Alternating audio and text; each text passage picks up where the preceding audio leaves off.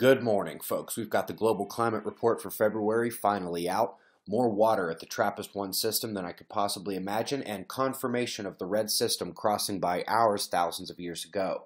But let's begin over at spaceweathernews.com, finding the last 24 hours on our star, all quiet once again. Nothing but the coronal hole to see as we lack sunspots and even plasma filaments, and you can see in the solar wind, plasma speed in purple dropping way out since the peak 48 hours ago, and geomagnetic conditions are quiet. The opening you see here will have its solar wind arrive at Earth Friday or Saturday, already connecting to our planet via IMF and kinetic alpha waves. Let's look at the global climate report for the last month. Here is the data, hot areas versus cold, and here's the map that the public gets to see and is distributed to the media. As we go through, you are attempting to notice how many blue areas disappear in favor of neutral white in the public release, and how we have had a fair bit of cold regions across the planet last month, but in terms of what the world will think about February 2018, now you see them, and now you don't. Moving on to TRAPPIST-1, in an amazing study, the mass density hypotheses of last year are now confirmed.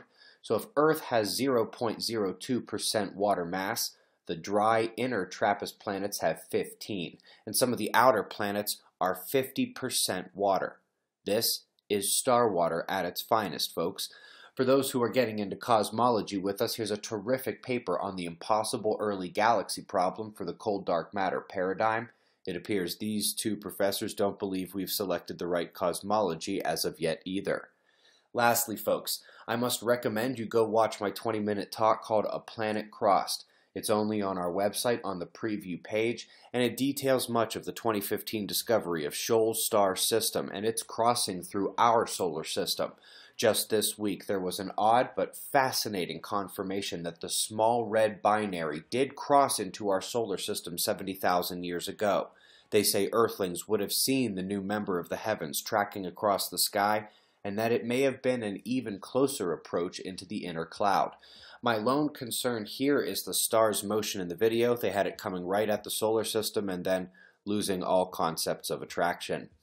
We greatly appreciate your support. We've got your wind maps and shots of our star to close, including the global electric circuit column of the strongest storm on Earth. We'll do this all again tomorrow, right here, but right now it's 4:55 a.m. in the new Valley of the Sun. Eyes open, no fear. Be safe, everyone.